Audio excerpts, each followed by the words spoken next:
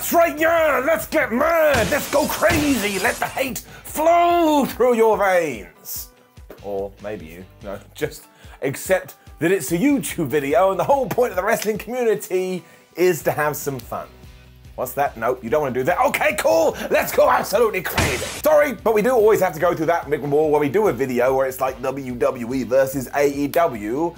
But the truth is the truth, and I am a truth teller, because there are some wrestlers out there who look at New York and decide, do you know what? I don't want to go in that direction. I'd rather walk down here. So that's right, we are talking about 10 AEW stars who didn't want to sign for WWE, or just 10 wrestlers who didn't want to sign for WWE, and why they didn't. I screwed it up again.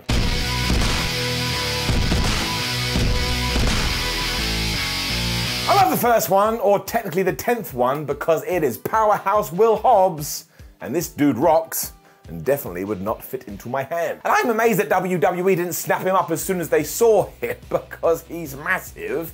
But he did talk about this when he appeared on the AEW Unrestricted podcast, and there is a little bit of a story. Because he had the WWE tryout and was told there was nothing for him at the moment, because why would you want a man mountain in your predetermined and simulated sports league? And then as soon as he had a match on AEW, the phone rang. It was WWE going, can you believe it? We found an opportunity. He was not going to be tricked into this though, and he saw what was happening, and I'm going to read you the quote, because he said, I am not Boo Boo the Fool, as my grandma would say, and Boo Boo the Fool is going to be my brand new wrestling name. Hey, we've been thinking about you and are interested in you. No flub you. I ain't no sucker. I'd rather you tell me 100% no than try to BS me.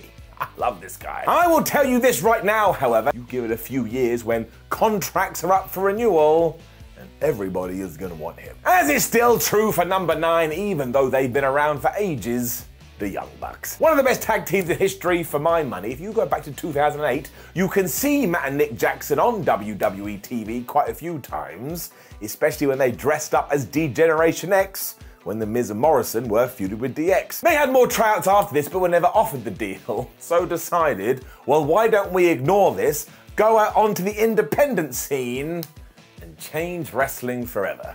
Well, they did. The turning down came just before AEW was born too, because as people have talked about, Triple H reached out to both the Jacksons and said, look, you can come to NXT for 3 months, and if you're not happy after that period, we will just let you go, so talk about making a grand. The Young Bucks said no, and as we know, the rest is history. And thank goodness they didn't, because they're a pivotal part of All Elite Wrestling. As is number 8, Britt Baker. The star of AEW's women division, you too can see her on WWE television, especially one time when she got squashed by Nia Jax. Now you'll be going, oh, I can't believe they used her as an enhancement talent, but a lot of superstars have to go through this.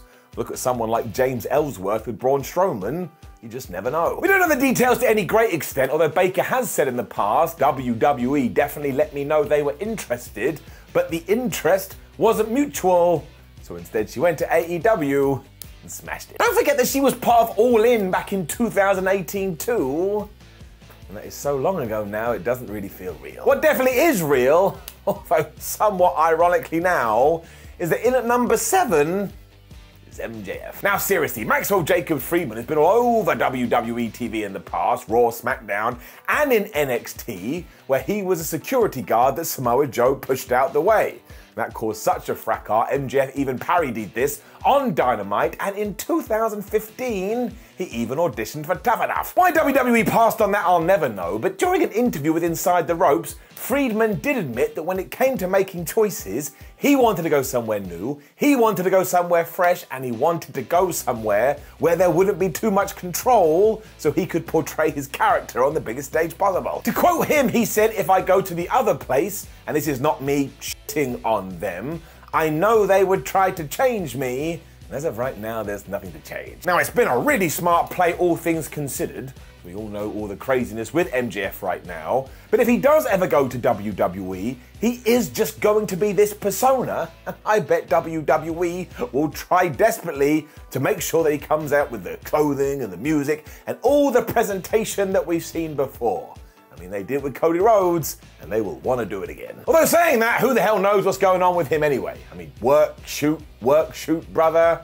It's a mystery like evolution. We can keep going on with all of these too, which is kind of good, otherwise there'd be no video. But number 6, it's Kenny Omega. Now, this happened a long time ago when WWE's developmental territory was known as Deep South Wrestling, and Kenneth Omega was one of their trainees, and he was there for such a long time that if you go and do some Googling, you'll even find some early Kenny promos. I'm sure the cleaner could have stayed there too and been an absolute success, but after a while he realised, I see myself better than I think you see me, so I'm going to leave this place, I'm going to head to Japan, and I am going to become a star the likes of the world has never seen before.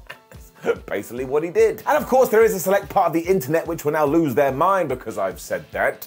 But go and look at the stats, people. If you don't think Kenny Omega is like a major plus to any wrestling promotion, you looking the other way. This kind of decision-making process seemed to go through all of the Bullet Club and the Elite though, because at number 5, it's Hangman Adam Page. Because Hangman made no secret that his dream goal was to go to WWE, and yet when the opportunity was presented to him, he said no. Talking to Brian Campbell on the State of Combat show, Page was very open about how WWE was the biggest mountain for him, and yet when he did arrive at this juncture, it just didn't feel right. It wasn't something he was interested in, maybe because of their own direction of travel, and given that all of his buddies were about to start AEW, he was probably thinking, well, I want to be part of that. And don't forget how important that is as well. Imagine you had traveled the world with your pals and they told you, oh man, there's an opportunity here to be on international television with a rival wrestling promotion.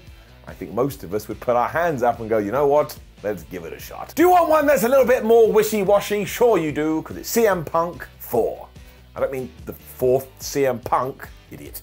That's the number. Now, I've said it before and I'll say it again, I never think that CM Punk is going to go back to WWE. It's why before AEW, I was also adamant that CM Punk would never come back to wrestling, because they were the only game in town. During a recent interview with ESPN though, Punk said this, and I'm going to read it to you because I think it's important. I remember one of the first things I ever said to them was, above all, don't play games. And they played games. Some things never change. When you enter a conversation with people you have a past with and you know who they are, how seriously can you take it? I know exactly who they are, and they just continue to prove it.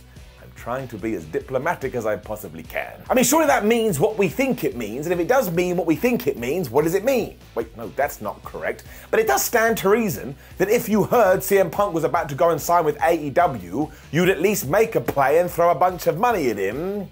But by all accounts, well, they're a little bit stupid and they lost him. Or you could say that it was for the best, which is the same with number 3, probably. Sammy Guevara. Because as we know in 2022, WWE seems more interested in football players or former athletes to turn into WWE superstars, which kind of was the same in 2017. This is when Sammy went for a WWE tryout and it kind of sounds like nobody got signed off the back of it, and after doing a bunch of blow-up drills and trying to make people go, I can't carry on, there was a very real sense in the air, apparently, that you were being looked down on if you were indeed an independent wrestler. I mean, how stupid is that? But as Guevara said on the Talk Is Jericho podcast, it seemed like when the cameras were on, they really played it up. It felt like a whole gimmick to me because everyone was chill until the cameras are on and suddenly they start drilling and yelling at you. I'm like, all right, I see what this is. It definitely opened up my eyes because I wouldn't want to be there. Maybe not ever, but certainly not now just because of the way they treated me. Maybe it's different now, I don't know. But during that time, I saw that unless I was somebody,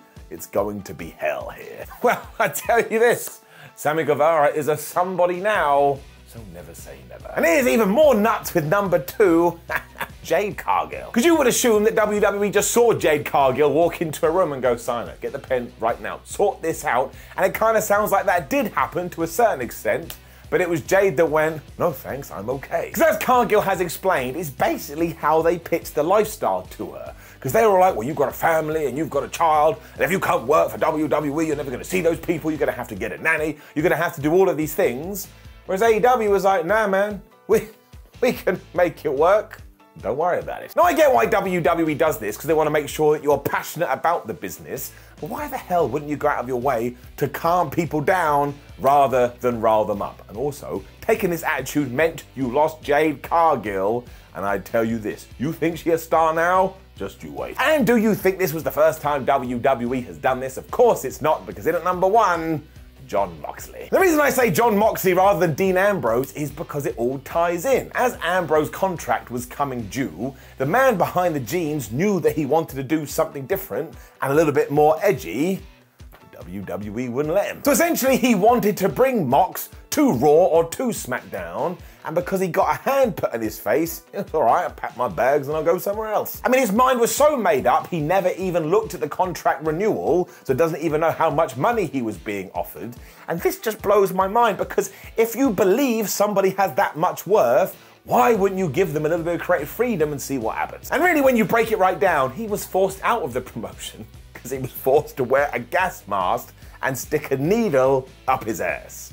If you think I'm joking, just go and Google this. It's been like 3 years now, and I still can't believe it. Now, many other wrestlers that refuse to sign with WWE, make sure you let us know in the comments below. Don't forget to like the video, share the video, and subscribe. Then head over to WhatCulture.com, where you can read yourself some articles. Make sure you come follow us on social media at Sidemen316 or at WhatCultureWWE. And I tell you, I promise you this, we have a lot of videos. They're lonely, so you gotta go watch one. My name is Simon WhatCulture. Thank you very much for joining me as always. See you soon.